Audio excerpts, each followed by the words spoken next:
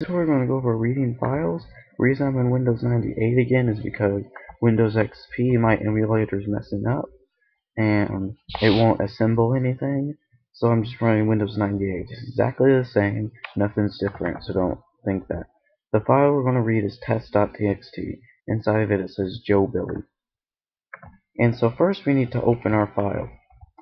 And that's MOV AH, the 3D. That's what we use to open files. And MOV AL. How the other one we use that one file handler for writing files. File handler for reading files is just 00. Now, MOV DX, the file name's at 150. Remember, make sure it's a 0 terminating string, not a $sign terminating string. Now, N21. Now, see, we're going to read the data of the file into A20, but we don't really feel like tagging a $sign at the end, so we're going to do this. Define byte 000000. Keep on doing this, and then eventually just be like 24. What this will do is you're going to define bytes, and if you define bytes as just numbers, that you're defining the characters as hex. So we're inserting a whole bunch of just blank spaces and then a $sign. So what we're doing, if we just insert our string into this space, we won't have to tag a $sign in because it'll already be there. Now the function for reading files is 3f. Now when we open our file, remember we get a file handler and it moves it into AX. So let's go ahead and move our file handler into our SI register. Now BXSI, retrieve our file handler. CX, how many bytes do we want to read? How many bytes do you want to read? It's kind of like the same as how many characters we want to read. Let's just say 5. Now MOV DX, where do we want to send the red text to? 200. Int 21. Now we're going to say MOV A809 to display a string. And the string we're going to display is 200. Int 21. Int 20. Now let's save this.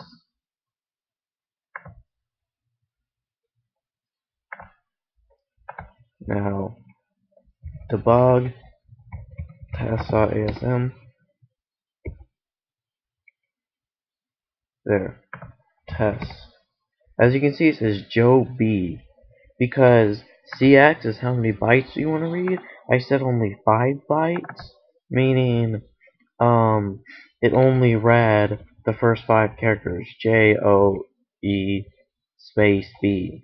Now, the characters are already 5, so there's 9 characters.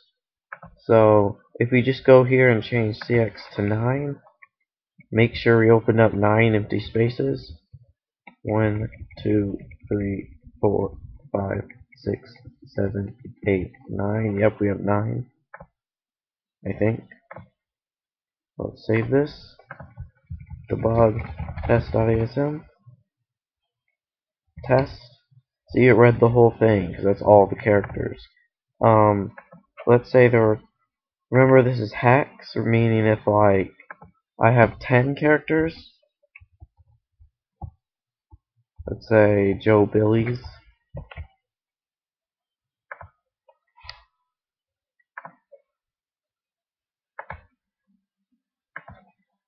Let me open up another space. Meaning, I wouldn't write 10 to read all 10. Whoops, not there. Or CX. I wouldn't write 10 to read all 10 characters. I put an A. Because A is hex for 10. Save.